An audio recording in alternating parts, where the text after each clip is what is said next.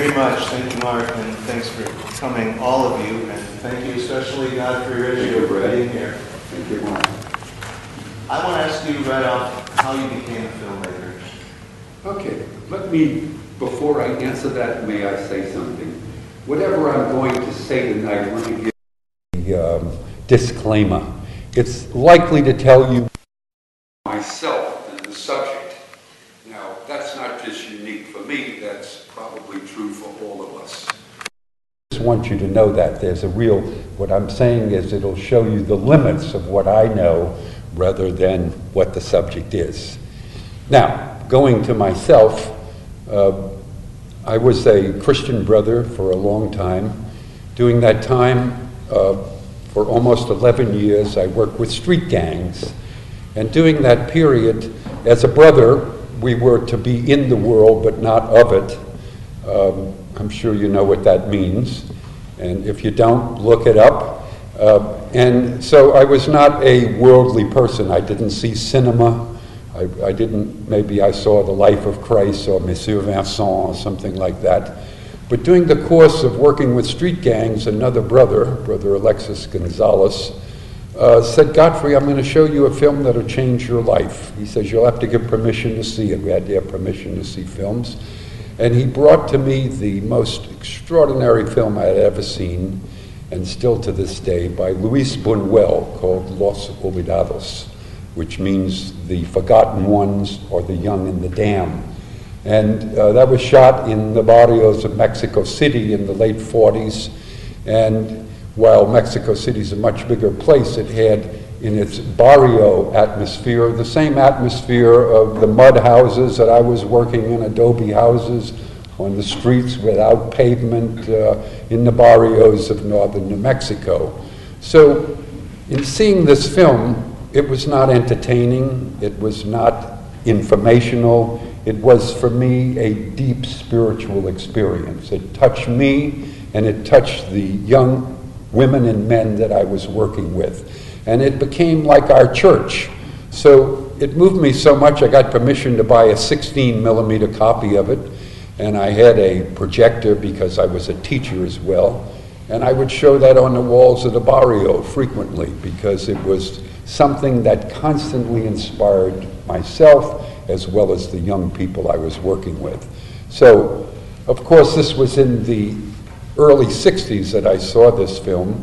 I didn't begin making media until 1974. I began Koyanis Qatsi in 1975.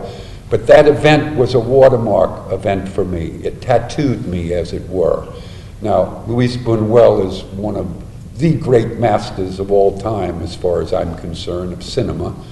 And, of course, I can't do what he did, nor was that my proclivity. That's what he did. But I felt, what I did feel is that if cinema can have that effect on myself and these young people, then why not consider that as a vehicle to give voice to those things that I was feeling?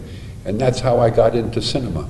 The first event of cinema, or media, I should say, was done in 1973 and in 74 with the campaign for the American Civil Liberties Union. Everything that Snowden is talking about right now in terms of privacy, surveillance, the surveillance state was already well in place and hidden in plain sight, certainly in the 1970s when I was around. It's at that time that the Church Commission was also talking about the effect of surveillance on privacy and on individual rights. The campaign we did was called 10 More Years and Counting. And what it was a saturation mixed media campaign. And at that time, if you did something through television or through other mediums, there was an FCC requirement that they allow you to do what's called public interest advertising, but that had no presence. When this was going on, the signal for TV turned off at 11 or 12 at night with a prayer by St. Francis or, some patriotic madness. So it was a very different world of media. But I realized with my colleagues that that would give us no presence. So my angel, person willing to make a bad deal for love of the project, put up enough money for this campaign that we would be able to play at the same level as the banks, as the cigarette companies at that time that advertised, and the liquor companies. So we were literally omnipresent in the, it was based out of Albuquerque, but it went into Colorado, went into Utah, went into Arizona, and of course all over New Mexico. And we had billboards at high traffic density areas, we had television at prime time, we had radio at drive time, we had talking heads. The main political person that we invited deliberately because he was a conservative and a Republican, though we weren't, the group, was Barry Goldwater Jr., who was one of the very first people that alerted the country to the effects of what surveillance was doing to our civil liberties. So he made it very apt and unexpected crusader, as it were, for this issue. What we were able to do during the course of a year is completely take public opinion and take it from 14% up to 68%. Now, we did this at a time when the political conventions were going on, knowing that politicians do the right thing for the wrong reason, that they live by polls in their hip pocket. We conducted polls from the University of New Mexico, Dr. Gerald Haber. He was a statistician, a mathematician, and it showed the effect of this campaign on the public because the public could not avoid seeing it. And it's at that event that the concept of a non-spoken narrative became structured or clear. So all of the TV spots had no speaking except the last one that told people how to get in touch with the ACLU, but all the rest of them were image and music. And they were so impactful that for the first time in the history of at least those broadcasters, people were calling in constantly to find out when the next ad would be on, which is rather remarkable. The other thing is billboards at high traffic density areas. What do I mean by that? When you look, while all billboards might appear different, if you start analyzing them for their patterns, not what they're saying, but their patterns, most commodity billboards have the same kind of patterning to them. They're trying to sell you something. So we deliberately tried to put our billboards in these, again, high traffic density areas, but only where there were other boards, because we stuck out like having two thumbs on your hand instead of one. You would notice it right away. And in fact, we had people sitting behind the billboards to watch. Before our billboards went up, instead of people, while people notice the billboards, they're not giving it conscious attention, but the billboard's looking at them. When these billboards came up, they were produced conscious attention, which we wanted because they were in diametric design opposition, as I said, to the nature of commodity advertising. Now, why do I bring all that up? It was right after that that Qatsi started, coming off of that event. And we tried to take this project nationally. We had the University of Chicago signed up. I was working at that point out of the ACLU in New York. I had an office there, the national office. A person maybe you know, R.E.A. Nair, was the director at that time, very important person, and he wanted to do it nationally. So we were going to invite people from the Watergate Committee, which was happening around that time, the Subcommittee on Constitutional Rights, and a lot of very important congressmen. We were going to have them, and they were already signing up to come because the ACLU was paying for it and inviting them to come to this beautiful conference center in Chicago. And without them knowing it, we were going to survey the holy hell out of these people so that they would have the experience rather than the abstraction of what it was to be under surveillance. Well, R.E.A. Nair got fired for a reason having nothing to do with us, and all the projects that he brought in were canceled. So that directed me with my crew to go into Qatsi. Oh, so the door closed, you couldn't do what you were planning to do. Right. And Koyaanisqatsi is what came of that. Right, an unintended consequence. There you go. For those of us who were watching films in movie theaters in the 1980s, Koyaanisqatsi was just a mind-blowing revelation. We hadn't seen anything like it. I remember in the early 80s, my wife and I going to a multiplex to see this film everybody was talking about, which had no words, which had no text really particularly, was a mesmerizing combination of image and sound, and it was just the hit, lines at the box office. And so this was just shocking, and of course those of us who follow film have followed Godfrey's career in the years since, but all these years later it's very exciting to be able to ask you to talk through the early stages of Koyaanisqatsi and how it came to be. I mean, for instance, did you have something on paper, an outline, a plan before you went to various locations? Oh, yeah. What was the There was the method. process? I don't believe in shooting from the hip. What I do believe in is spontaneity, however, but the way to take advantage of spontaneity is to be as organized as possible. So, yes, I'm an organizer by instinct, let's say. Parenthetically, I worked for a good while with Saul Alinsky, that devil that they accused Obama of being involved with, who never even met the dude. He was just in a program that used the Alinsky name. But having said that, I made an enormous amount of preparation, and I realized, and I'll use a term that I'm sure you know, the genius loci.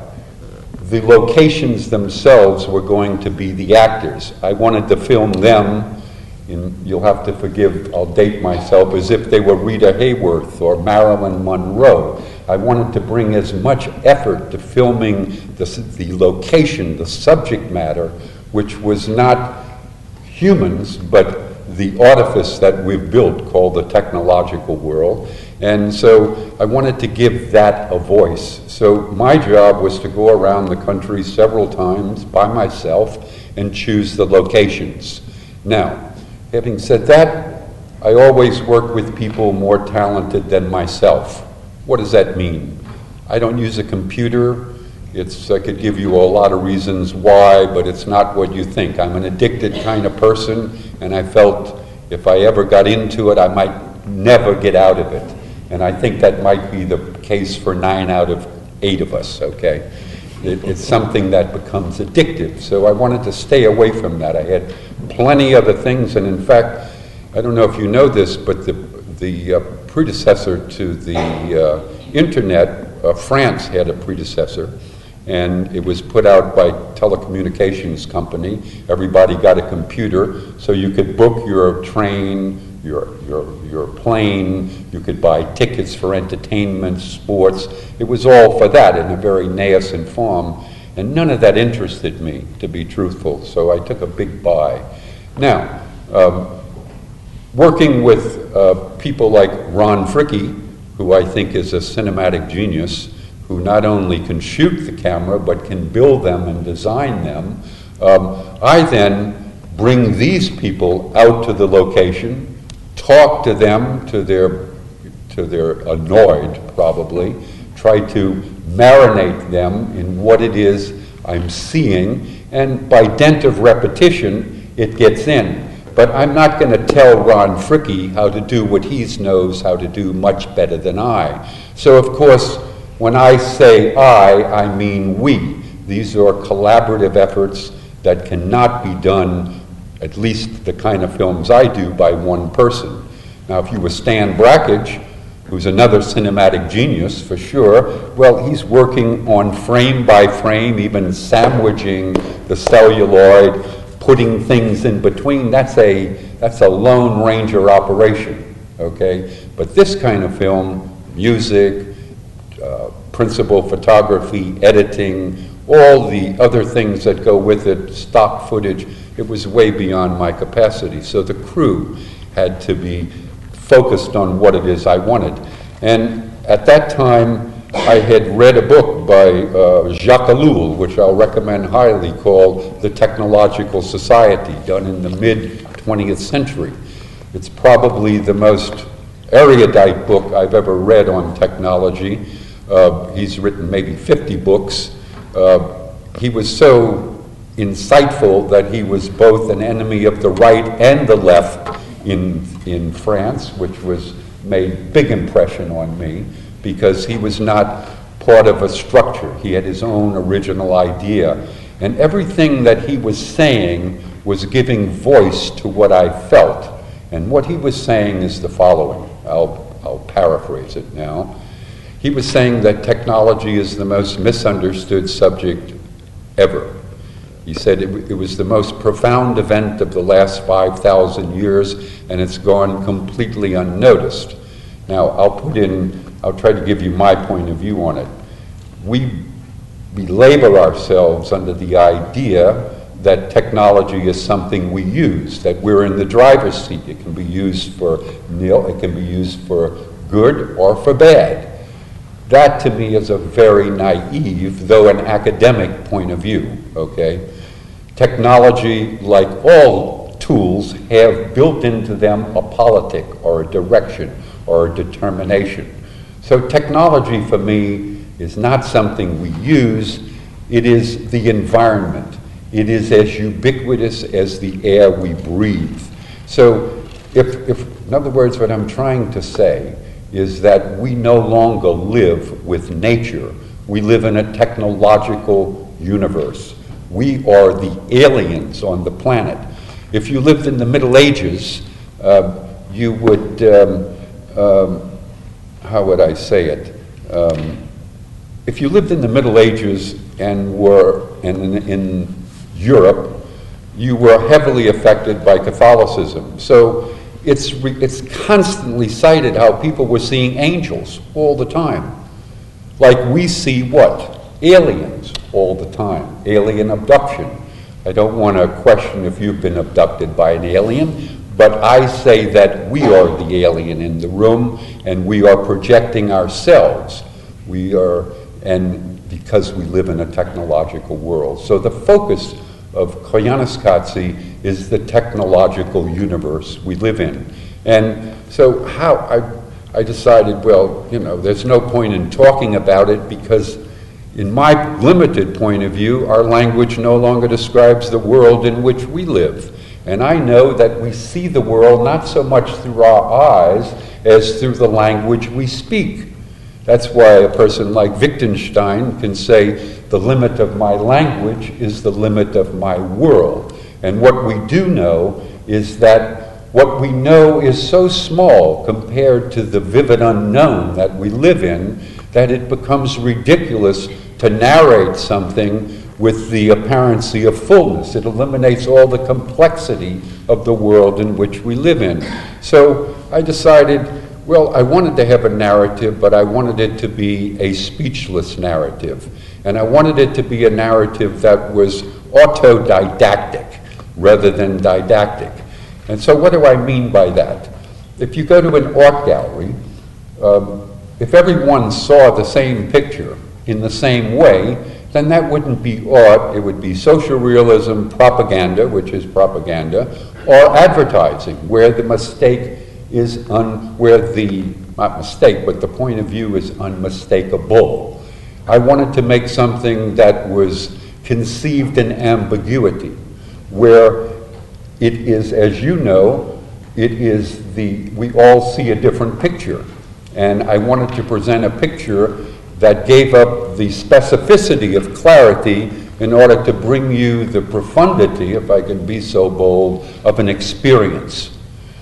So that's kind of this is the focus not only of Qatsi, it's the focus of the Qatsi Trilogy, of the other films that I've done, that I and my colleagues have done. It's been like many turns around the same tree of technology. In that sense, I consider myself a hedgehog, rather focused on what I'm doing and certainly not a fox with, a polymath grasp of everything around me. Now you said you started on Qatsi in 75. 75. We saw it in theaters in 83. It's quite a journey from over those years. But I wonder what it was like when it achieved this amazing success. You must have been surprised. Okay, now that's a very good story. The only person that wasn't surprised, because I'm a little mentally ill, was myself. Okay? I had great expectations for this film, and I knew that for it to see the light of day, I had to use the highest level of technique. And please, this got me in a lot of trouble with people that were giving me money for the film, because they said, well, you're saying this is a critique of criticism of technology, yet you're using some of the most advanced technique available on the market. And I felt, well, I mean, isn't this what we're capable of doing? Holding contradictions and acting upon them? So I live in the Southwest, where one fights a forest fire with another fire. So I didn't pay attention to that. But what I'm saying is that lost me a lot of effort. But what was your question? Well, I just thought the success. Oh yeah, the success of the film. Yeah. So when the film was finished, let me back up now.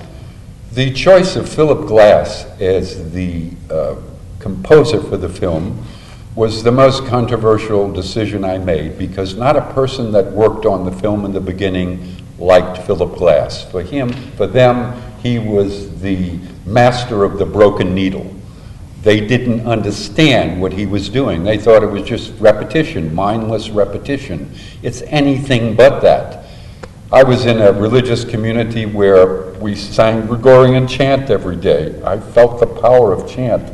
And Philip's music, rather than being based in the 12-tone Western scale, is based more in Vedic Hindu chant. It has that aspect to it. So it's following another rhythm completely. It's transcendental. It brings you to another space, and cinematically, because there's always a foreground and a background happening, it's a luscious piece of music to cut visuals with. Now, nobody liked Philip Glass, but I insisted on having him, and I think it was the best decision I've ever made. I felt that when the film was finished, the crew felt that, thank goodness, and maybe it'll be seen in a museum.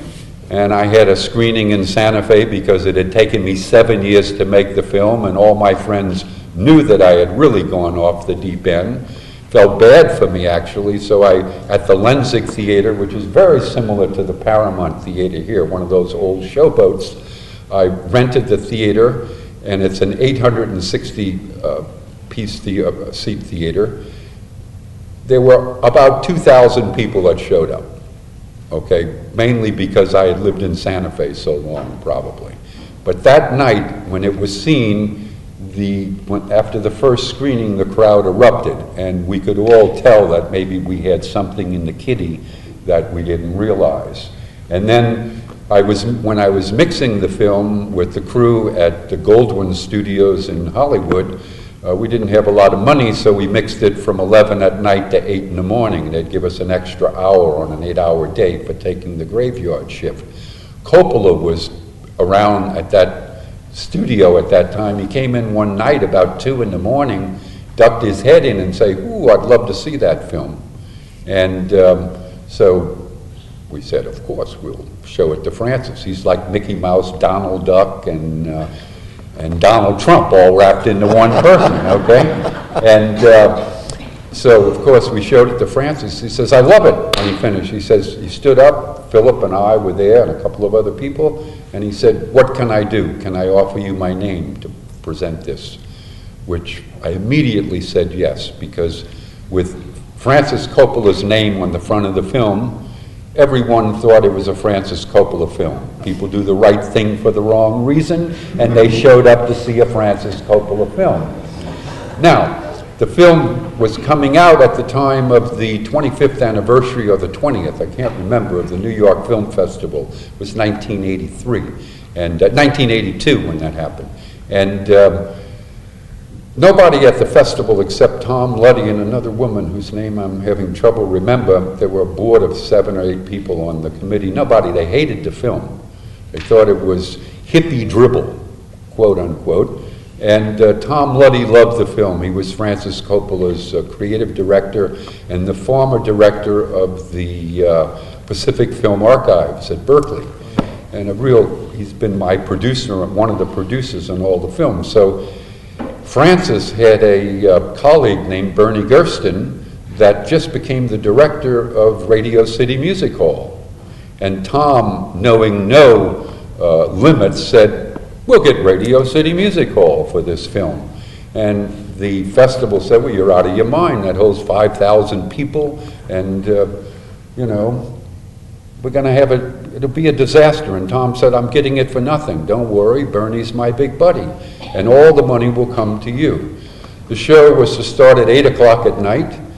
At 7:25 in the evening, 2 people arrived, the mother and sister of one of my colleagues who lived up in Portsmouth. Okay? I said, "Oh, God, this is it. It's all over with."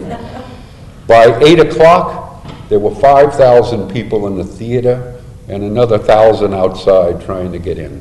So, and Tom said, "Just a roll of the dice, Godfrey. If it works, it's going to be great, and if it doesn't, bye-bye. It's all over with, 7 years down to 2. So it went over pretty good, let's say great. And that launched the film. Wow. I'd like to show a few minutes of Qatsi. Please. So I'm going to put on the computer here.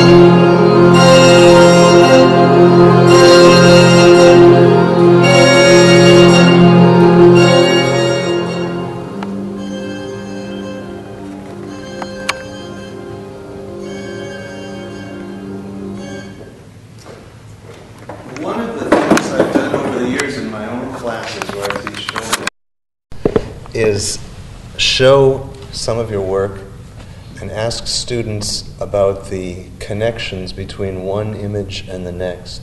It leads to a very nice discussion because they're forced to examine reasons other than narrative situations with actors and dialogue, etc. Or even in the documentary tradition with voiceover narrators Right. telling us, there isn't that to fall back on at all, and the images have to relate to each other in different ways. So I would have loved to have been a fly on the wall watching you sit down with your editor and work out the image sequencing, the length of each shot, why we see this and then we see this. Could you talk a little bit about how that goes in your filmmaking life? Well, first of all, there's a dramaturgical structure. That's my job to do, to present a form. We're talking about an image film, and I want to remind you that the image is constructed of two elements, the visual and the oral. It's not like we do an image and then slap music on it. Each one is like a hand-in-glove operation. One motivates the other, so you have to see them all together all at once. And so after making that dramaturgical shaping, that's after shooting the film again. We had one for shooting the film, and then after it's shot, you start to hear the music.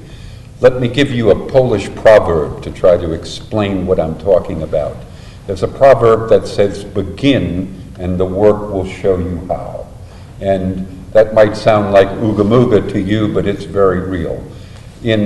We had a beautiful lunch today with your faculty brothers, and I was trying to say that I was comparing it to people who have a musical ear. So the opposite of a person that has a musical ear is someone that's tone deaf, because music is about tones, okay? In film, it's about the visual, the image, and those two things together. Some editors are visually tone deaf, to use that word. You want to work with someone who has a facility for being able to hear the image speak. Now that might sound paradoxical, but that's what actually happens. You can hear the image and you can feel the music at the same time. And it's that allows us, in other words, a shot can exist only absolutely as long as it tells you that it needs to be on the screen. Let me give you something easier to relate that to. If you're in a band, you know what timing is about. You know when you're off right away. If every time you're doing this and he's in another rhythm structure, then the whole thing is not going to come together. So it's not as difficult as it might sound. You just have to be sensitive to that. So what I've done, in order to be further to your question, besides the dramaturgical shaping, which means the movements of the film, the ethos that I wish to evoke, the emotional states, all of this is not experimental cinema. I hate that word. This is experiential cinema. We're not experimenting. That's for science, okay? We don't go and experiment. We're trying to feel what's already present, and it gives us the information. So in order to get to that point, after the shooting is done, I develop what's called the vocabulary of visuals. It's like the syntax of a sentence, because the film is not based in text, it's based in texture rather than text, because it's not coming from literature, it's coming from something more akin to what I would call cinematic poetry, if I can be so bold. It doesn't go along a linear or a logical path. You're not trying to entertain, you're not trying to tell a story, you're presenting a story to behold. And since everyone beholds a different story, then that means the person sitting next to you could have a vastly different experience. This is what I'm hoping for in the kinds of films that we do. So this vocabulary of image allows us, I learned right off from the beginning that if we did a montage for 90 minutes or 87 minutes or 100 minutes, it would drive you out of the theater. I don't think it can sustain itself that long. So I wanted to have a syntax for the eye rather than for the meaning of something, a syntax of something meaningful. I used an example last night to make the distinction. If you're at the sunset with your beloved and you turn to her or him and say, gee, I wonder what the sunset meant tonight, I guess your beloved would look at you that you had smoked too much or had taken some funny pill. The sunset has absolutely no meaning. However, it can be full of meaningfulness. So there's a difference. Meaning responds to the word. Meaningful responds to the poetry of cinema, as far as I'm concerned. So we're looking to create a syntax based on a vocabulary of visuals, and as this is going on, the music is going on at the same time, all together, all at once.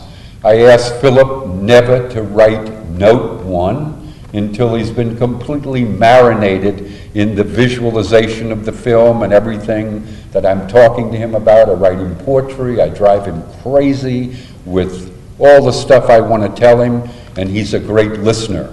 And then I tell him, I want you now to forget everything I said, and I want you now to really see what you can respond to, because I can't write the score. I can only talk about it. I can talk about instruments, if I want a chorus, if I want a voice, all those kind of things, but that's up to him. So that's going on while the edit is going on, together at the same time. For those of you in cinema, you'll know that a composer now writes what's called music cues.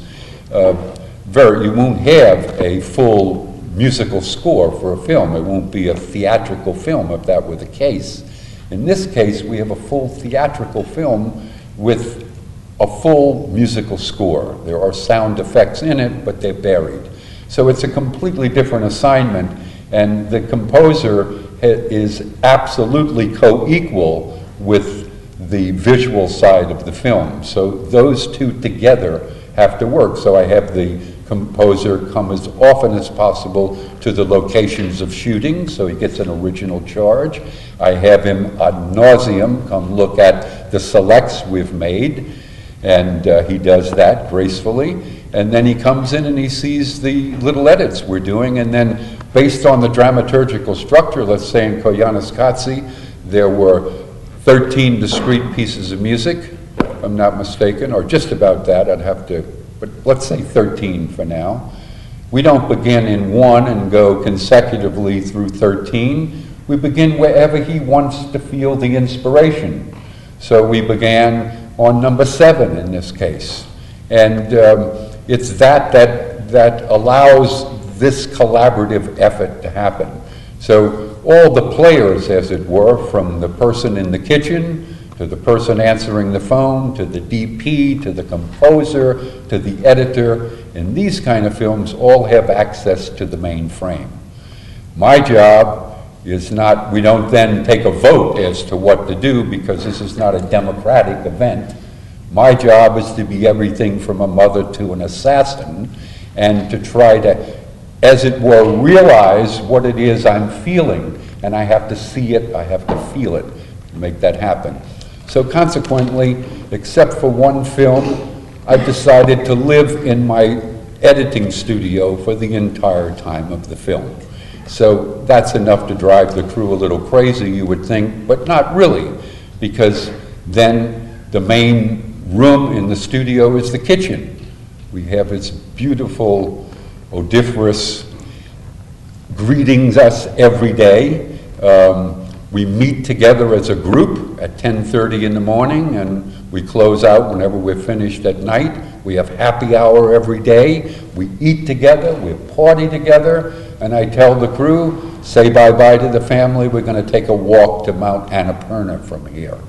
Now, that might sound extreme, but most of the people I work with work in the business, where they have a job, and they don't have access to the mainframe, and they're doing a task. So it becomes quite exciting for all of us. It becomes like an opportunity to live many lives and die many deaths within the course of several years. And this is the beauty, I think, of filmmaking. The real payoff is the making of the film. Everything is in that. It's the joy of it, and it's like living like a hummingbird. You're very privileged. You have so much going on at the same time. From suffering, lots of suffering, okay? I'm always full of doubt.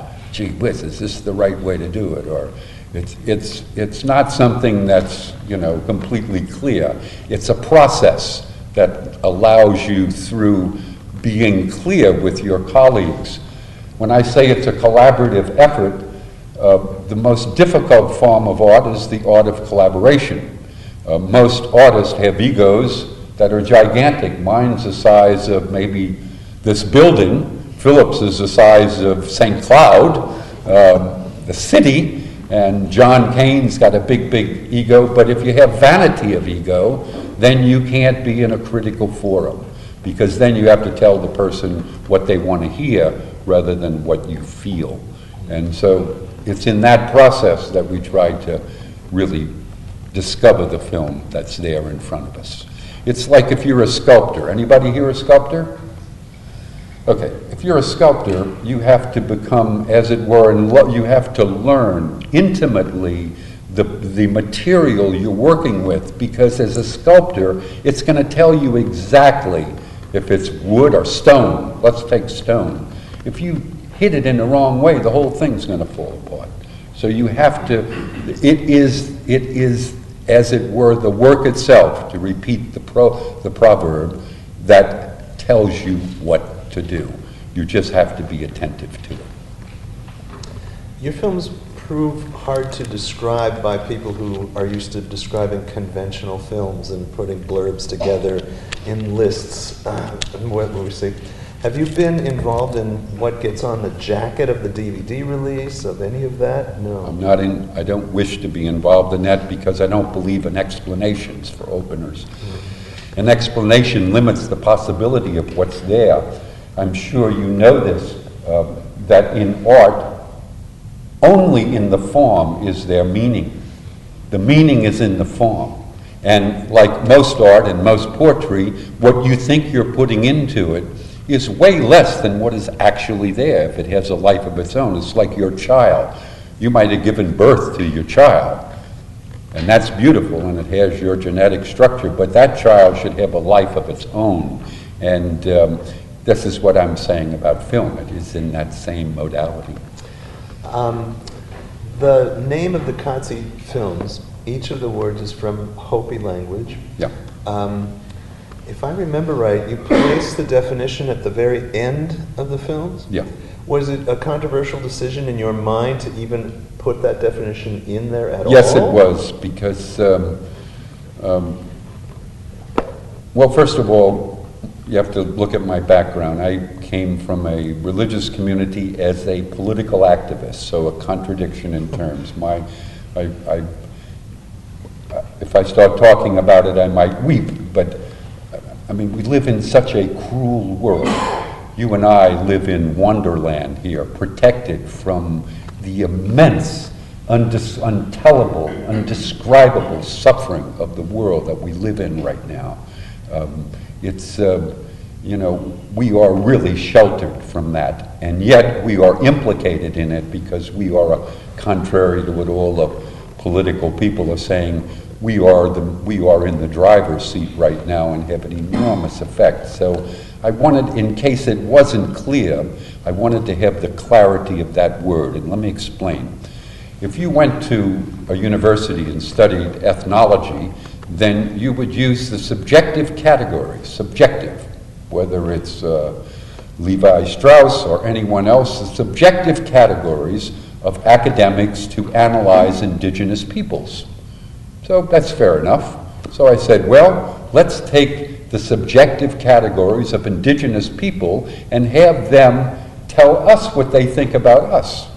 And I found that in doing this film, that when I talked to the first Kikmungwe, or the one of the spiritual leaders in Hopi at Haute Villa, and he told me, he says, you know, Mr. Godfrey, he says, everything you call sane, I call insane. Everything you call normal, I call abnormal. He says, everything that you call right side up, I call upside down. Well, this was like music to my ears. And what I loved about the word is that this is a culture of orality. It's not a written culture. It's not a literate culture. And it's a profound, more profound is their language in understanding our world, from my limited point of view, than our language. As I said earlier, we see the world through language, but our language is no longer describing the world we're living in, because our languages come from metaphors of the real world, of nature, and the world we live in now is a technological world that has nothing to do with the feeling of anything organic. It's all synthetic.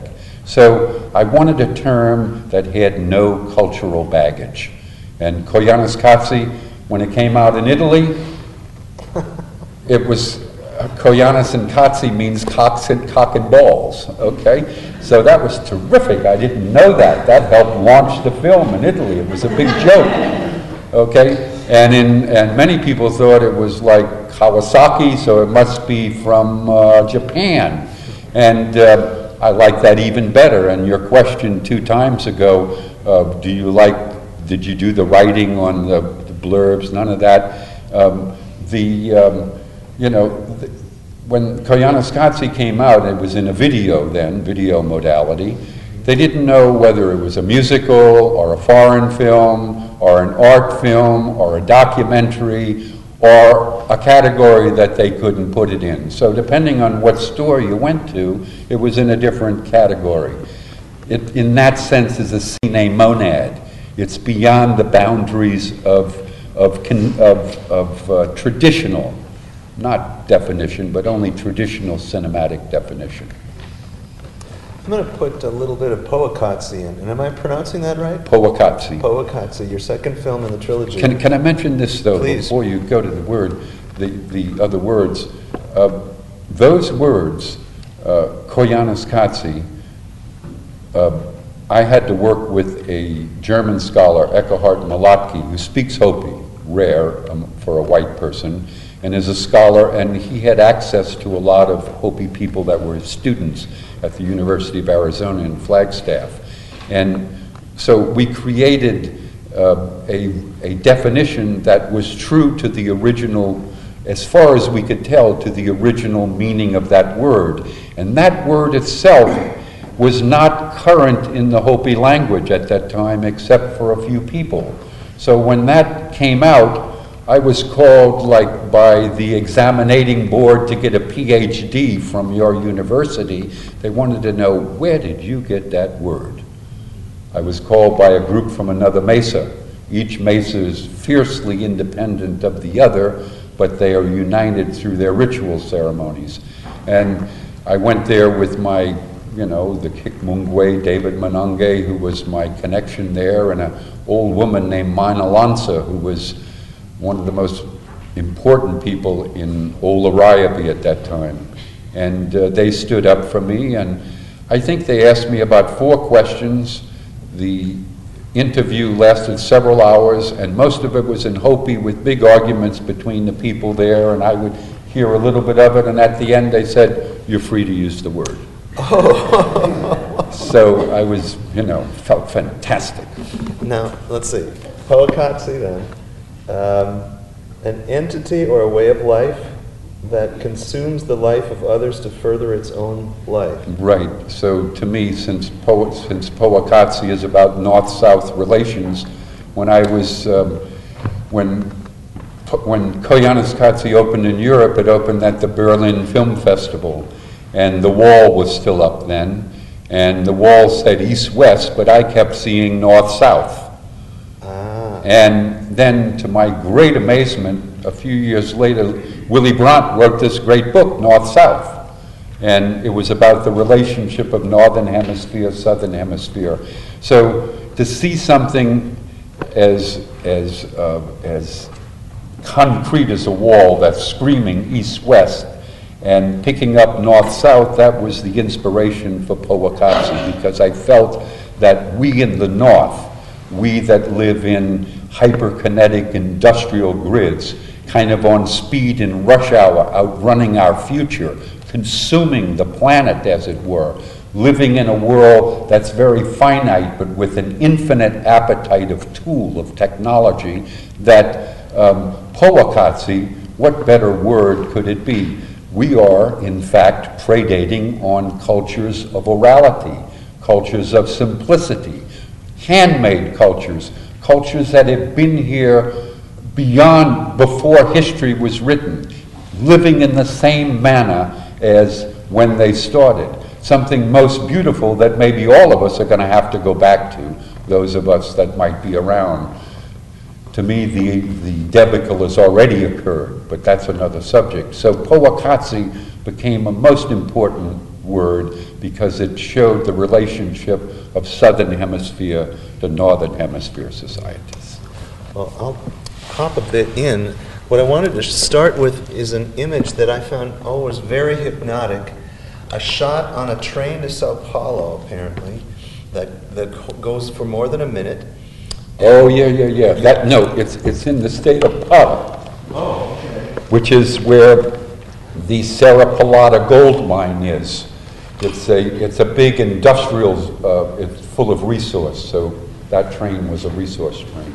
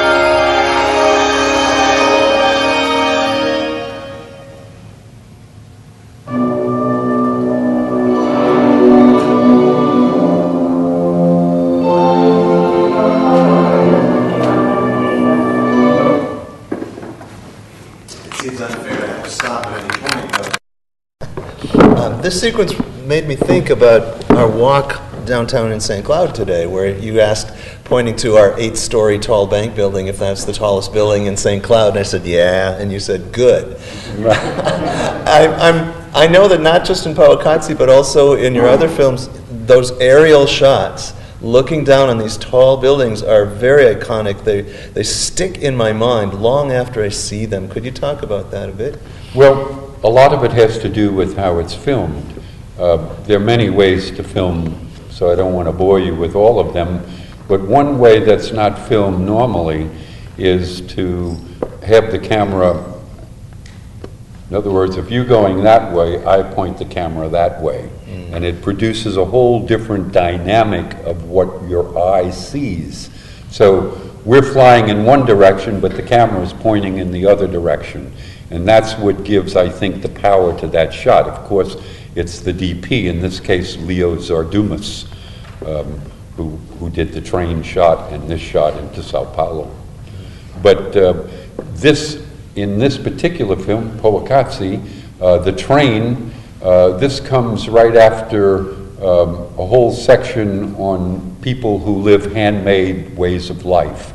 This is now the introduction into the great magnet, the city that's pulling people out by their ancestral roots from the country that they live in, because now money, which, as you know, earth, wind, water, fire, money becomes the fifth element, as it were, and money changes everything, okay? And the city is the emblem of money. And so what you see from this point on is now those same people that you saw in their villages, in the terraces in Nepal or in Peru or in the Amazon, you now see them coming into the cities. I spent some time in China in 1984, and the majority of people live still in the countryside. Now, since that short time ago, which is like technologically 500 years ago, now the majority of people are living in the cities. And if this keeps going, most of the people will live in the city because they want to take over industrialize the countryside. So they've built the dam in Brazil, Itapu, was the biggest dam in the world. Now the dam that's built in China, you could put 10 Itapus in. And what they wiped out to achieve that progress is a way of life. And where did those people go? Into the city. So this was like the matrix point of the film. It brought us over into the other world. Should have started a little sooner to show the people, because the people are shot through much of the early part of the film, where you see them in their moving in their bodies, but I'm just struck by how far down you have to look below the skyscrapers to that bottom, the streets, and well, you can't really even see people, you see the cars. It just makes quite a strong and frightening point. Well, you know, if there was an alien that arrived here, they would think that the cars were the event, and there were these two-legged or four appendage things running around servicing cars. I mean, when Qatsi was done, I lived in Venice, California from 77 to 82, and at that time, Southern California had more cars than any other place in the world except the rest of the United States, Southern California. So, I mean, the exponential explosion of progress and development is literally eating up the planet. So does that scare you? I mean, are you a hopeful person? Let me put it this way. Unless one has the courage to be hopeless, then one does not have the courage to be hopeful. I'm by temperament a hopeful person, but I have no hope. I think the catastrophe that we're saying is looming has already happened. So I think we're living in a state of shock, and it's called ordinary daily living. And by that I mean we're on speed and rush hour outrunning our future, and it seems all so normal. And this is what these films are about, how to see that which is hidden in plain sight, how to see that the world we live in, especially in Wonderland, in the, all of the facility that we have in the Northern Hemisphere, or in Europe, or in Japan, how that is, literally eating up the planet, and to me, has already eaten up the planet. So when I say we're in a state of shock, I mean that what we call ordinary is, for me, the shock that we live in. We live like zombies. I mean, we're only fragile human beings, so we can only, we live within our own self-interest, but that doesn't change, for me, the fact that we've now transited from local community individuals into a term I would like to call mass man, where we all have the same news, we buy the same things, we wear the same clothes, we see the same movies. We are homogenizing the world. The beauty of the world is that it's not homogenized. How boring it would be to have one weather pattern, one bird, one language, one automobile, one government, etc. The beauty of the world is its diversification. Through that web of diversity is held the unity of the world. We've inverted it through the web of homogenization. We are holding the world together. It's called the globalized world in which we live, and we, you and I, are living in the very epicenter of it. As Martin Amis says, America is test driving the future. And these are things, forget about the newspapers or the political events or the drama with the Republicans and all that kind of stuff. These are the events that are so present, they're hidden in plain sight, they're unobservable by virtue of their presence. And this is what these films try to do, try to help us see that which is present, but like all art, by changing the perspective. So in the case of Qatsi, if you want to see traffic, if I showed you traffic, in a normal, ordinary way, it would look like traffic. But if I use the tools of the medium, which is technology is the medium of art, okay? If I use those tools, then I can, in an inverse relationship, by shooting very slow, I can speed up that image. I can create a visage or an entity out of the, as it were, the traffic. All of these films are based on the idea. If those of you that are filmmakers, you know the following. There's a foreground and a background going on. The foreground is where the characterization, plot, story takes place. The background is, the DP doesn't even shoot it, second unit guys are shooting it. It's the drive in the car, it's the building you're passing by, the moon at night, whatever it happens to be.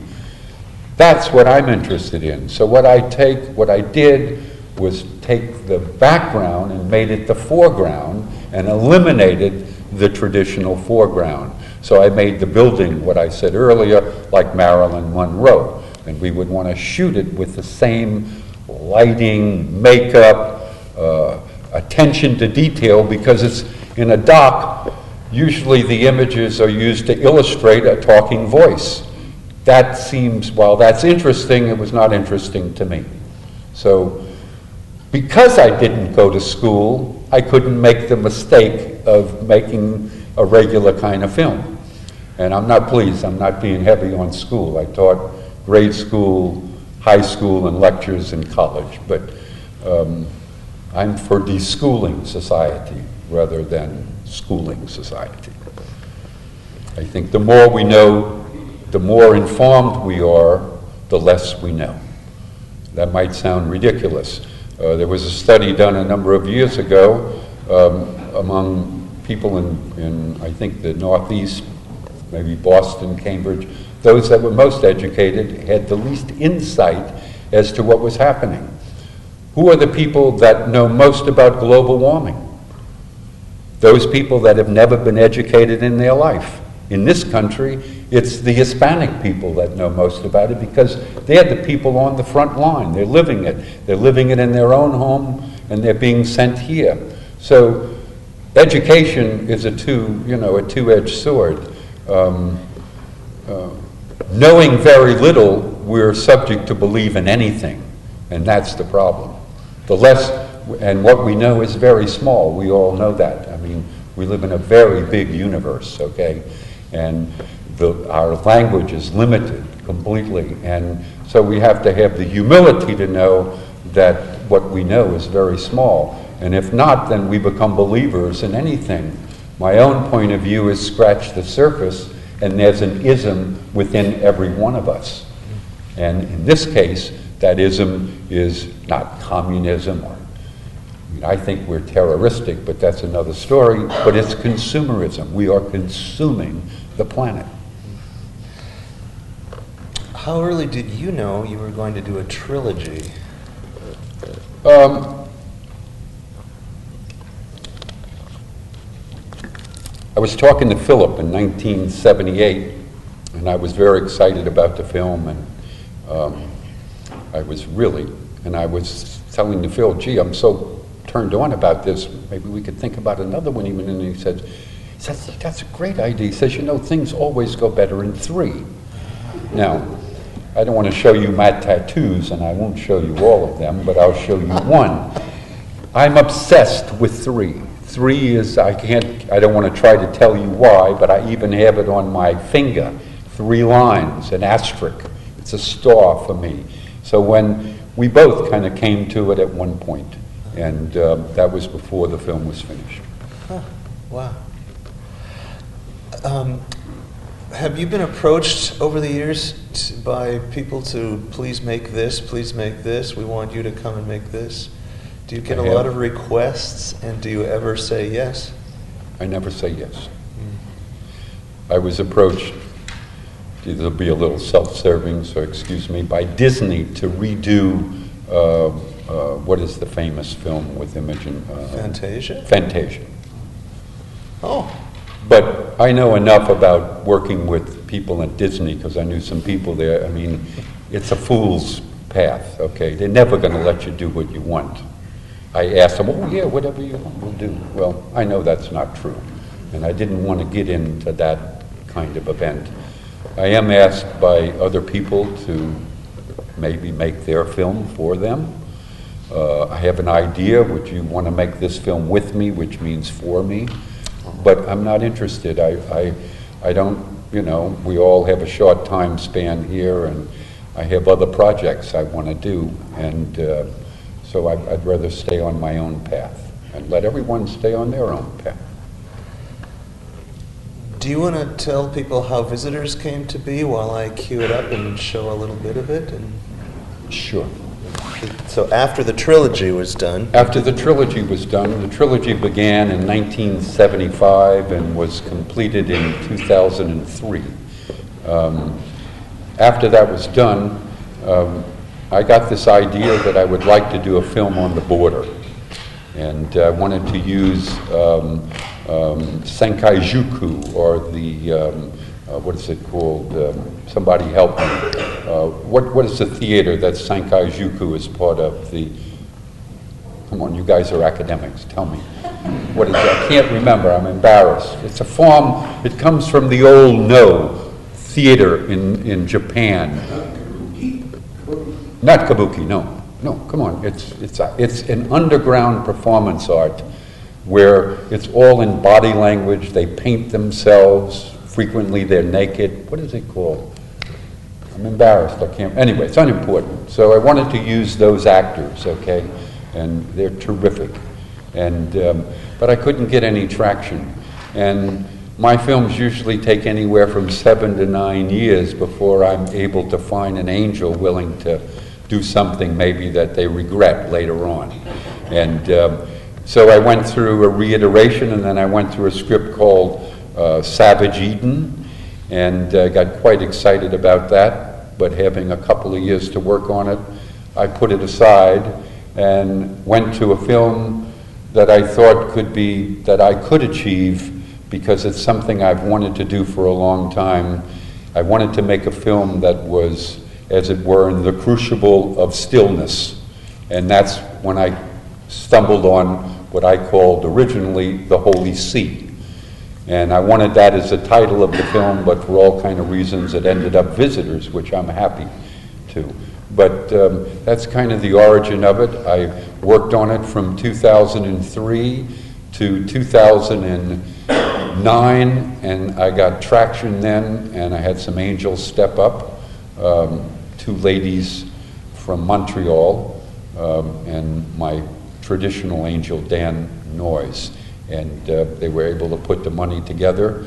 I told them that, and I didn't have to, but that this film won't make a penny, that if you're looking for money, you better go to a bank because you get more money on the interest of the money you would give me than what I'm going to make for you.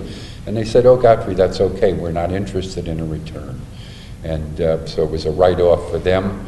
And they were willing to put in $4.8 million to make this film. The film took almost 3 years to do.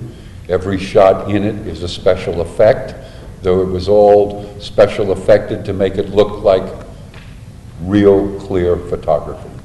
So, in other words, the effects were not buildings flying apart and people flying through the air and all that kind of stuff. It was to perfect the image. So in perfecting it, we would give it its most elegant voice. You'll notice in this film that a big part of the film is the black in the film. Now, if you look at that screen behind me, that's a two-dimensional flat surface. As you know from cinema, the blacker the blacks, the more the illusion of depth in the film.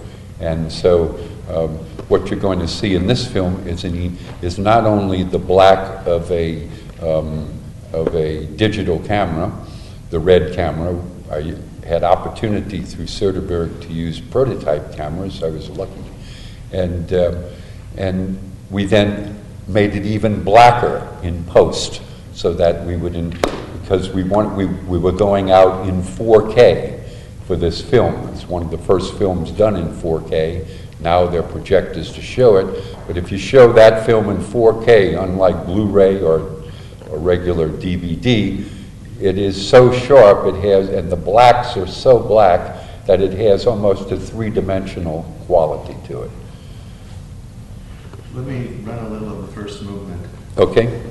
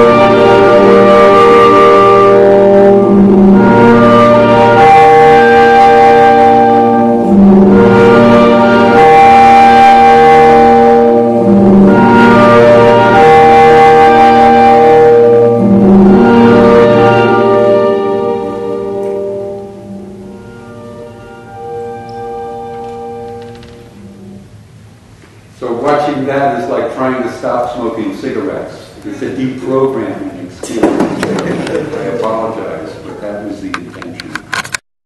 The whole film, it's 87 minutes, 33 seconds with 74 images, an average of about 70 seconds an image. By Eastern European standards or some Russian standards, this is a very quick film. But truly. Those films, you know, they pay, if you go to Paris, there are more cinemas than any place in the world. There are always a theater where you'll see these kind, not this kind, but films that are much slower than this film. But those are for the cognoscenti. As you notice, they don't have people around the block coming to see that or this kind of film. So this film is, it makes a demand on someone. It's not clearly entertainment. In fact, it's been called the most expensive screensaver ever made. But I knew that in making it. The premise of the film is that the stiller a person is, the more heightened their senses become. And it's premised on the reciprocal gaze. Not only are you looking at the image is looking at you. There's a shot of a gorilla in the film, and the gorilla is a Western female lowland gorilla. If we had shot her in Uganda, or as we did in the Bronx Zoo, where they spent $34 million to make it look like Uganda, then you would be seeing a gorilla. But while shooting it in the Bronx Zoo, we had to shoot, it took a month to get that shot, which we used 3 of. The beautiful gorilla, Trishka, looked into the camera for almost 20 minutes, which astounded us all. Now, whether we knew that she was looking, and whether she knew that she was looking in the camera, she was looking at us for whatever reason. We had a very long 400 millimeter lens on it, so we could be right up on it, but she was like 50, 60 feet away from us. But if we had shown you that shot where it was made in the zoo, then you'd be looking at a gorilla. But when you take the background out by rotoscoping each hair of that gorilla, because that's what it takes to make it look real, then no longer are you looking at a gorilla, she's looking at you. She's the adult in the room. And so it's those kind of effects that we were looking for. What's the casting process like? Finding all of those faces, including children, how did that come about? Well, first of all, none of those people are actors, so I only wanted them to be what I call reactors, because I wanted an authentic response. I didn't want, now would you please be emotionally sorrowful or be glad. That's phony baloney unless you're a really great actor. And these are all people, I don't believe in the best of anything. There's not the best movie, the best school, the best this, the best girl, boy, whatever. We're all the best if we believe in it. We can all walk on water. So I felt that I wanted to randomly. So the first shots, let's say the second man you saw here, he's an undocumented worker from Guatemala who was on a street corner in New Orleans with about 25 other guys looking for work. So I employed all of them for the day, and because I had a little money, and the girl was, a friend of a friend, and I had, during the course of 2 days, over 143 people shot like this. I went into an old folks' home. They gave me permission. You'll see a beautiful old black lady here. It just almost makes me in tears when I see her. She's so strong. And so everybody was just randomly picked, and then we shot enough so that we could choose the stuff we wanted to do. And as the film progresses, there are people who are watching TV and people who are gaming, and then individuals, and then a group of people who are at the Final Four basketball game. All of those shots were done in a studio that I rented in Brooklyn for the kids. They were simply I didn't want them to do anything that they hadn't already done. They all watch TV, so I'm not asking them to do something they haven't done. The batteries went out. maybe somebody has to help me. I'm sorry. Here comes someone. Okay. Yes, thank you. And so, in other words, they all do that. They knew they were being filmed. They were with lights and all of that stuff. And no, you can leave that there. Oh, perfect. Yeah. And but the second the TV comes on, it's like a tractor beam. We go right out of ourselves. I spent a lot of time watching kids and older people, those two categories especially. Older people drool constantly when they watch TV. If you're an older person, check your mouth sometime. If, or the gaping mouth, I call the gaping mouth, in front of the TV. If you could see yourself, you'd be horrified, okay? Kids they have like automaticities. You know what that is? It's an emotional state that flies through your face like that. It's like, it's something that automatically comes through your face. So all of those, when that TV goes on, it's like a tractor beam, as I said. Now, if I wanted, since I wanted to have direct eye contact with the audience, then we use the equivalent of a teleprompter. You know what a teleprompter is? Teleprompter is where the TV is down here, but it's being shown through a two-way mirror up here. So what they're seeing is the image through a two-way mirror, even though the TV's down here, okay? And we're shooting directly through that mirror into their face. Now you would say, well, gee, they knew they were being filmed. But let me say, or the guys playing games. There was a guy playing a game, he was so excited that when it's in the film, everybody thought the dude was masturbating. I know that sounds terrible, but you know, everybody knows what that's about. But he was all excited, he was all, and he was just, you know, he was trying to move his thing, and then he got great satisfaction. It was like he had it, you know, he finished his ejaculation and he was so happy he beat the other guy as well. So those are all authentic responses to real events, and that's what I wanted to achieve. And you chose black and white, which was a departure for you. Yes. This is arguable, but my own feeling is that black and white is a much more emotive photographic medium than color. Color contemporizes the image. It makes it part of the natural world because we are people of color. When you put something in black and white, you then get to deal more with the essence of the subject rather than being distracted. When color is present, your eye, precognitive, goes to the color and has to reorganize the whole thing so that you make sense out of it, okay? And black and white makes it, you don't have that distraction. Even like if you're wearing a shirt and it has different colors on it, that's, your eye is noticing that even though you're not conscious of it. So black and white was a deliberate choice, and especially in this film because I wanted, the dimensionality of the flat medium was most important, and black gave me that.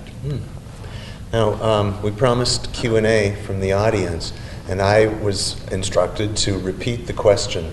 So it's your turn, folks. So anybody who's got a question, speak it. I'll repeat it, and so that everybody can hear it, and we'll see what Godfrey says. Yeah, if you're looking for a dimension, did it ever occur, did you ever have the opportunity or not to use stereo to shoot in 3D? Oh, you're asking to shoot 3D? Yeah. Well, I've never done it, but I'm on the verge of doing it right now. Cool. I have another film, possibly, that'll be IMAX 3D.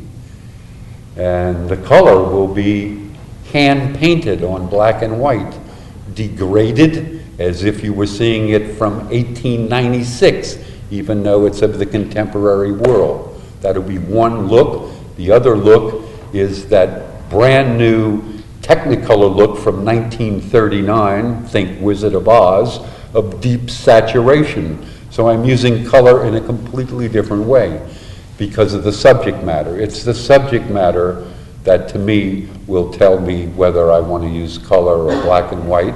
In this case, 3D, I have for the first time actors in my film for this one coming up, and there is a narrative form. However, it's a non-spoken narrative. It's the narrative of a buffoon, of a mime, of someone who through facial expression, eye behavior, gesture is he's the storyteller for this fairy tale. And in 3D, you know, the effect of 3D is to make you duck because the spaceship is coming at you. Or when the 3D first came out in the early 50s, it was a tomahawk being thrown at you and everybody ducking. I mean, that's all fine, but I want something much more subtle. So my actors are not face-to-face with each other, which makes you then a voyeur looking at this event on the stage. My actors are in direct dialogue with the audience through anarchic comedic behavior of the buffoon. The buffoon, here's what the buffoon does. If you say, now, this will be my right hand. Would you please point to the right? In other words, the buffoon does it's an anarchic event. That's not a good example, but for me it was. But anyway, what I'm trying to get to is that my storyteller will be able to reach out and high-five the kids in the audience. It's a fairy tale for children and the child within us all. He'll be able to hold his crystal ball and you'll be able to touch it or try to. So the guy who's I'm working with said, well, how am I going to do that? I can't look over here and there at the same time. He said, you know the answer. Just look directly into the lens and everybody in the theater will think you're looking at them. So he'll be able to reach out, touch the kids, high-five them, and through humor we'll deal with this very dense subject of climate change. Yes? You said before that working with gangs was one of the most important experiences to you. Yep. Could you speak about what you took away from that experience, some of the biggest? I worked for 11 years with street gangs in northern New Mexico. That's where I saw that film by Buñuel, as I told you. It was, without question, the most intense period of my life, and believe me, making films is very intense, but that was like the Girl Scouts compared to the Navy SEALs, which was working with these kids. And it was the most rewarding experience of my life. I didn't do so as a social worker, not that I don't believe in that, but that's not what I wanted to do. I did it as an organizer, and there were 7 gangs in the community I lived in, all territorially based and all fighting each other. If you go into the neighborhood, you could get whacked. You know how that works. You had to be careful. So here I am. At that point, I weighed 250 pounds. As tall as I am now, I had a big black robe on and a calotte, and I got permission to walk through the streets. And I wasn't particularly afraid, and I had the garb of Catholicism all over me. It was a Catholic community, and they were amazed. They'd never seen. The only time you see a priest or a brother was in church or in a very expensive car somewhere, probably. So walking through the barrio, I got to feel what it was like, and I identified immediately in each of the gangs over a period, when I say immediately after meeting them, but that took a while, where they trusted me, who the leaders of the gangs were. And I developed, I hate to get academic on you now, but a concept called society subculture personality. I know that sounds a little academic, but at that time, that's where my head was. And I used that as a way, if I could get the leaders of the gangs to come together, then I would find that the gangs themselves would be willing to come together, because the main men and women of the gang were willing to come and have a council with me. So we created a big clubhouse. We got in a lot of trouble from the police. If you've been in high school and played athletics, you wear your colors on your football jacket. Well, all the kids I worked with never went to, or they were thrown out of school, basically. Most of them, all of them. and there were a lot of them, several hundred, and we all had our jackets, our red jackets, which flipped out the community because these are gang members and they're toughies. But they were taking care of themselves. You know, if you tell a kid he's a shit or she's a shit, then they'll probably be one. If you tell them they're great, most will arise to the occasion. So we were, you know, helping poor people rebuild their house, taking care of little kids who were on glue snippers. In other words, a self-help project where there could be dignity rather than service offered to these people, where they could do it for themselves. And that was by far the most intense experience of my life. And it stayed with me like a tattoo, like a watermark, till this point. And so was there something about people that you learned from that you didn't know going into it? Yes.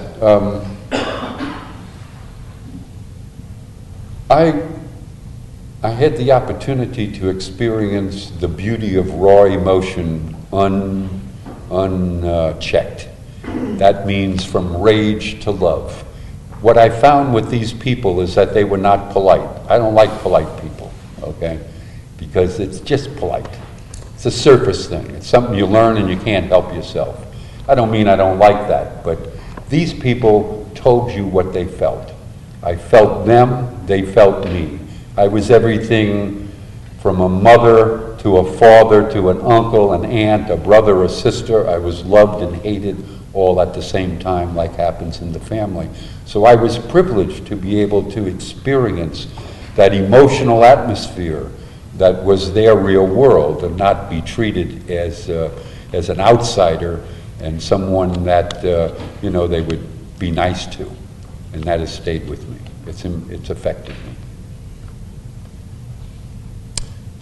Yeah, and I'm going to repeat what you say because I guess it's for the television recording, right? Even though everyone can hear, you're not mic'd. So it's redundant, but go ahead, Chris. Very good. One of my favorite shots in Qatsi is where a group of people are lounging on a beach. Oh, yeah. All of a sudden the camera tilts up and there's a nuclear reactor looming in the background. Yeah. Where was that? Oh, San Onofre. This was the shot in Qatsi with the people on the beach. Camera goes up, nuclear reactor in the background. Little Volkswagen comes by. Yes. Yes, it was too good not to shoot. Yeah. And it was a random thing. We were coming from another shoot and we realized that here's this big dome nuclear event and all these people on the beach. So it was like shooting fish in a tank. Yes, please. Could you compare and contrast using analog digital production tools to digital production tools? Oh, yes. I will. Analog to digital. My own preference up till 2010 was absolutely analog. I had seen, starting in the 90s, all of the tests on digital. They would bring you to like Technicolor or some lab and they would put up an analog and then throw up a digital. It was in its nascent form. I never bought it, okay? And then through Steven Soderbergh, who's a big fan of digital, Red Camera in particular, in fact helped develop it. He said, well, you ought to really check this out, Godfrey, because you might be really surprised. That was for visitors. And so I did, and I was more than surprised. I was very happy. And it became important because, let's say, the gorilla I was talking about, to shoot the gorilla not in a dark way, but where she's directly eye contact with you, you have to wait for that moment. You can't demand it, okay? And had I done that, and that means the camera has to be running almost continuously. If I had done that in celluloid, I would have never been able to grab that shot. Also, the crews I work with, except for John Kane, who's now in his early 50s, so he has the other experience, most of the people I work with are in their 20s and 30s. And analog is like 1,000 years ago for them. If you try to edit in analog, unless you're Steven Spielberg, you can't afford to do it. Nobody can fix the equipment anymore. There are no more technicians. Nobody knows how to use it. And he doesn't even use a flatbed. He uses an upright. but he has the money to pull that off, so he can repair them, has the kind of editors that can do it. But everything is edited in digital, that's a given now. And also, before it happened visually, it happened at least maybe 15 years before in music. It became the norm in music, which really freaked me out because of the compression. I much prefer an analog recording, but now it's almost impossible to pull that off, unless you have, again, a lot of money. So I'm happy to work in the medium. The main thing is that it gets seen.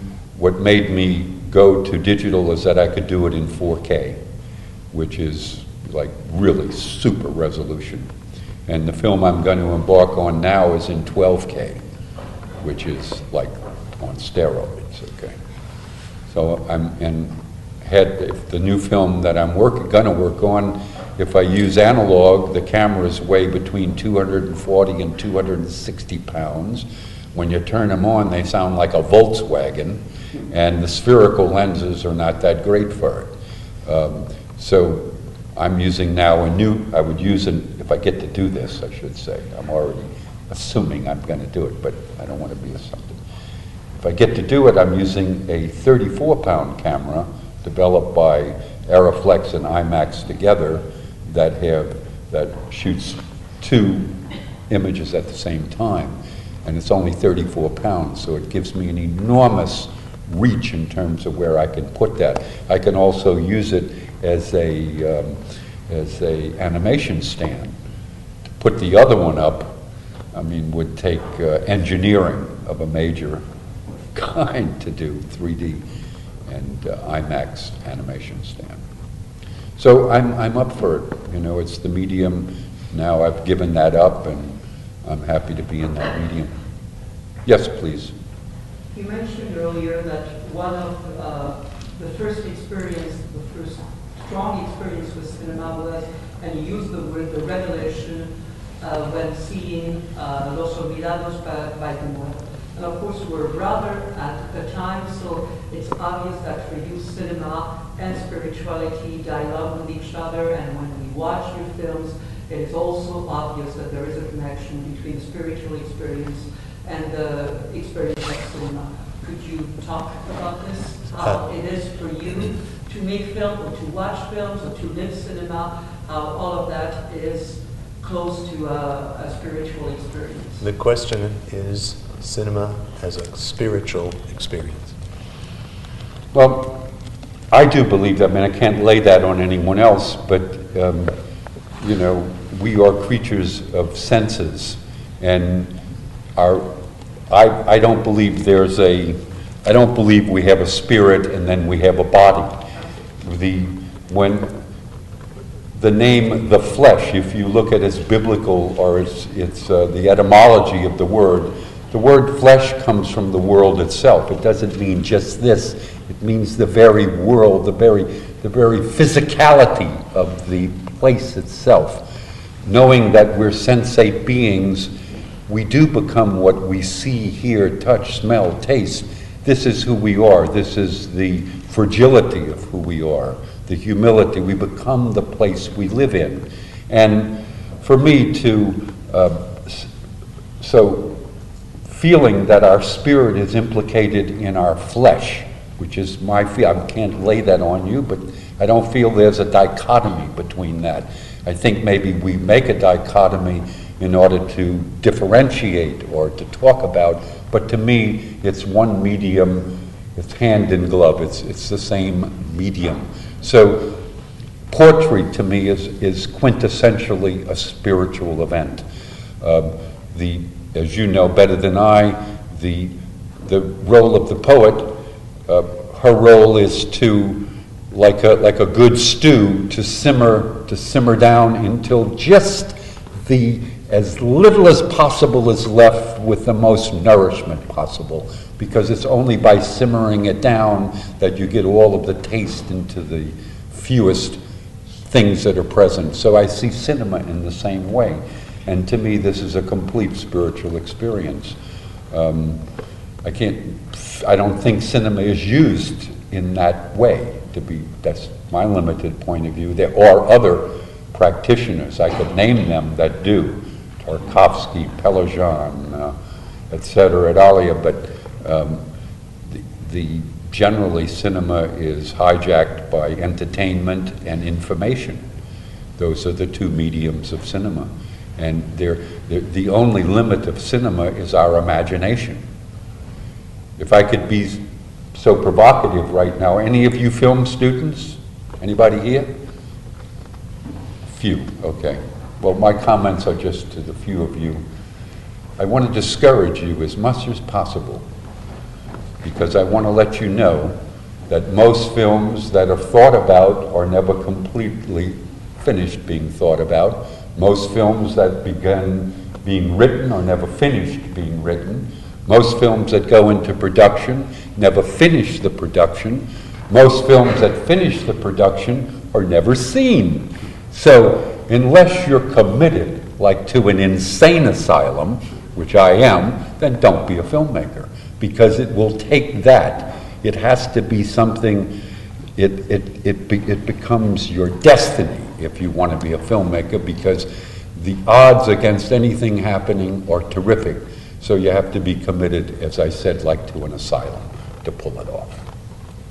So good luck.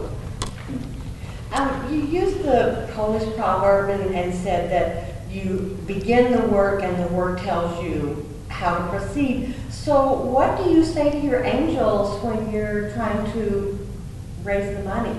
Well, What do you say to your angels when you're trying to raise the money? first of all, I act as if I know what I'm saying. Okay? That's important. Okay? Because it's not what you say, it's how you say it. Okay? The second thing is, of course, I make preparation, I get all nervous and everything. When you're sitting in front of a potential donor, it's like a ride up on the elevator. You have to, it's called the elevator speech. You have to make it in that short a time. You have to have it together in your head. So by the time I'm finished raving, I probably look like I should be institutionalized, but if they feel that I know what I'm talking about, then they say, well, I don't understand him, but I think he knows what he's doing. So I'm saying act as if you know what you're doing. And that's the best I can tell you. Because if I knew what the film was going to be before I made it, I wouldn't be interested in making it. And I try to explain that. And the people, I have a constant benefactor, so I'm lucky. I'm like someone who has an angel for my career. And I didn't expect that. But he knows that. I don't have to tell him that anymore. And he's willing to give me money as a burnt offering, which is amazing. Other questions? Could you name a few books that you think are important to you and that you would recommend, and books that we might not know? Recommended books? Alternating Current, Octavio Paz. Blow your mind. If you read, I love that.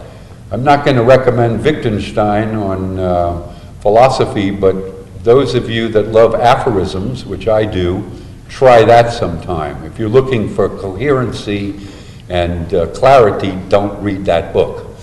Joseph Brodsky's A Room and a Half. Love it. Let's see. Jacques Ellul, any number of his films, but particularly The Technological Society. One of the great, great books of all times, in my opinion. Ivan Illich, Tools for Conviviality, a masterpiece in my opinion. Nikolai Berdyaev, I'm trying to remember the name of his book. The Beginning and the End. Unbelievable book. Let's see, what else? There's a lot, but that's a good start.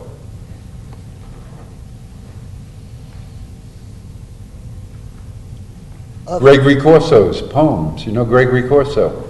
Genius poet. What about favorite films? Favorite films? Los Olvidados. And then my favorite films actually are films probably none of you have seen by an Armenian filmmaker. We're almost exactly the same age. I'm very happy to say we're close friends. His name is Artavas Pelajan, The Four Seasons. Just look up his what do you call it, films. I was saying at lunch, if fire is the metaphor, I make sparks, he makes lightning bolts. So you should see this guy, it's amazing. His work is amazing. To me, he's like the archangel of filmmaking. And now he's retired, and he's never made a feature. His longest film, I think, is Our Century, and I think that's just over 50 minutes. Not that he didn't want to make a feature, but he lived in the old Soviet Union, now Russia, Moscow most of the time, and not because of ideological reasons, which do keep some people away from cinema there, but for jealousy, because he's so brilliant. He was never allowed to do anything other than a short film, which they knew would only play at festivals and not get into the real world. So it's a real tragedy. Those are my favorite films. Yes? What's your advice on freelance filmmaking? On freelance? Freelance filmmaking advice. What does that mean? Just like being out in the field, what can you, how can you inspire me for freelance filmmaking? Get as high as possible, okay? All I mean by that is, you know, open your senses up to the place you're in, because every place has a genie in the bottle, as it were. You can find it, you can hear the voice of it. The most difficult part of filmmaking, and yet the most rewarding, is the shooting, the principal photography, because it's so demanding. I would suggest, if you want to do that, to always get up with the sunrise and shoot then, because it's more conducive. It's the golden hour, as well as sunset. Those 2 hours are fantastic. Now, if you're shooting in infrared, you can shoot at any time of the day, because that's completely eliminated. But, and I would recommend the following. Since I think film is a collaborative medium at the end of the day, do this with other people. Have a group that, like where your souls are together on what you're trying to do. That's what I'd recommend. Also, the less you need and the less you want, the more opportunity you'll have to do what you want. Okay? Now, if you need an education, if you need a car, if you need insurance, if you need vacations, if you need fashion, if you need drugs, or whatever it happens to be. Let's leave drugs out of it for a while. But if you need those other things, then it'll eliminate your freedom. They tie you down. The more you have, the more tied you are to gravity. Film is like floating. You want to float. You want to be light. You don't want to have that burden of having to make a payment every month on something that means nothing anymore. So I would say live mean and lean, and be willing to sacrifice an enormous amount for what you want. Yes?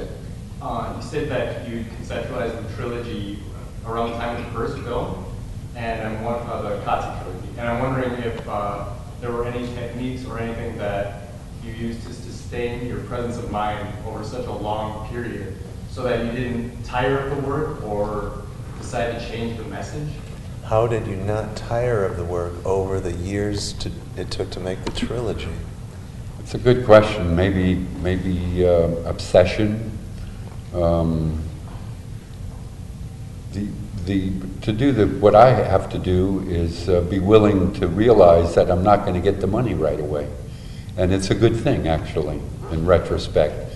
If I got the money after each film, I wouldn't have the time to really sit with the film and let it sit with me and let it change me. I would have a very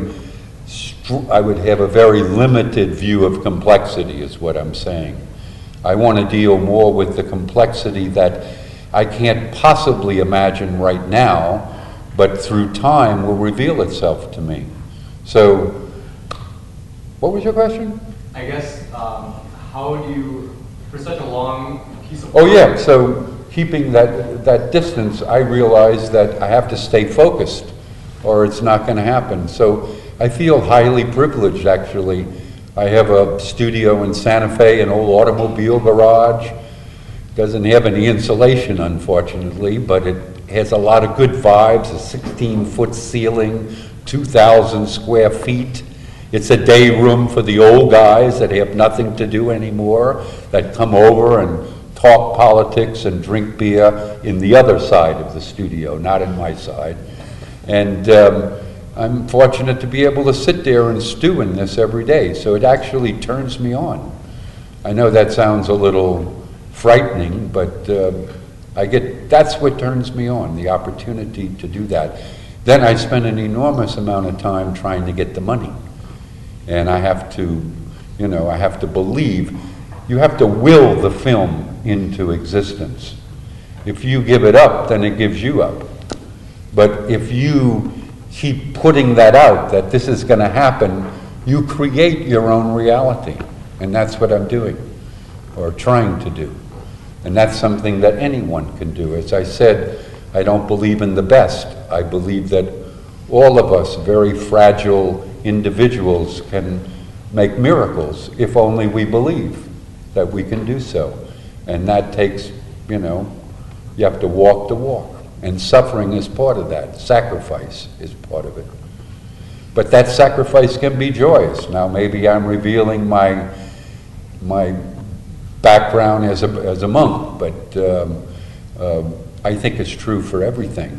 If one is not willing to sacrifice something that's unimportant, for example, fashion or success or all those other things that are ephemeral, for what you really want, then you won't get that. So you have to stay focused on what it is. And then it keeps revealing, it gets richer and richer and richer. Yeah. Yes. Oh, sorry. I was wondering if the campaign you did in 1974 for the New Mexico Civil Liberties Union, you tried to have it go big, and it couldn't go as big in the end because of what happened with Chicago, I guess. Well, in New York, at the headquarters, the director of the ACLU got fired for other reasons. Well, basically, I was wondering why you didn't consider doing another. It sounded like it had a fairly significant impact. And what ultimately motivates the change from doing this kind of mass media campaign to doing films? Well, it's one, as each year accumulates, the media became more and more and more expensive, for one thing, meaning to do adverts. And I really wasn't interested in doing adverts, but I realized that people like a tractor beam are in an inescapable position because we live in a world where mediation is everywhere. I was saying, I think last night or sometime, that today, just this day, you've probably seen more images without consciously being aware of it than a person lived in the Middle Ages saw in their entire life.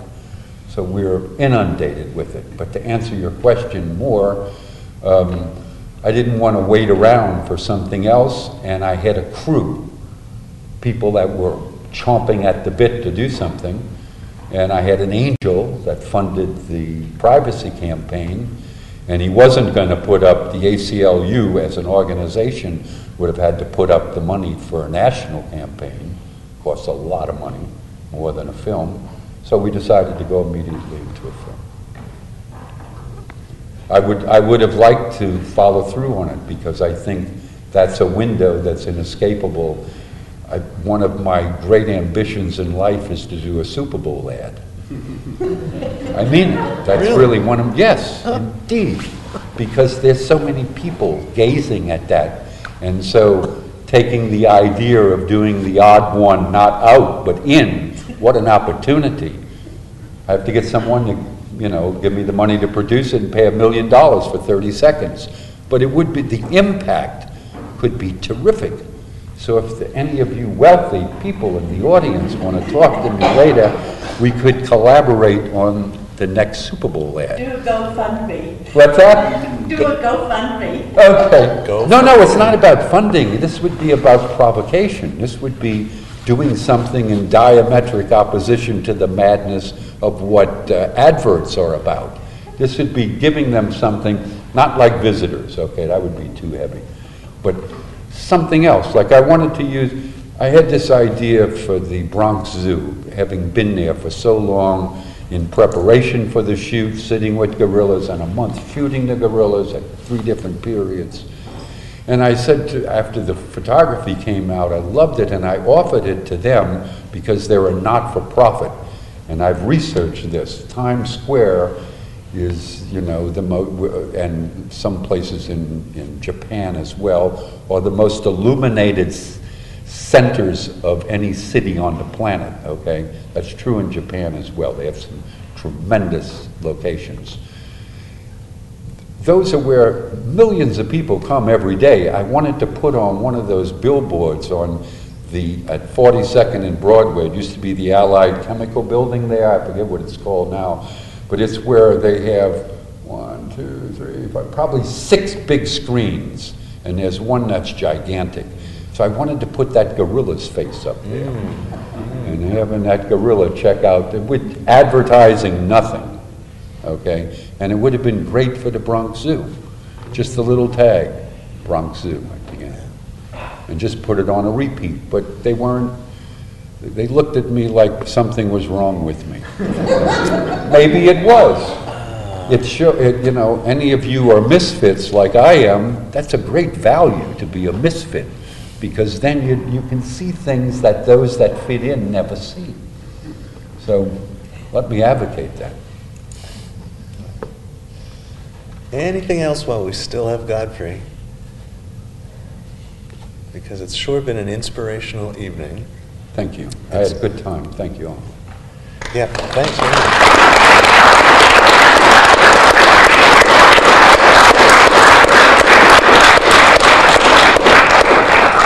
And we look forward to your next film and your Super Bowl ad. Hey, yes. Please see me if you have the money.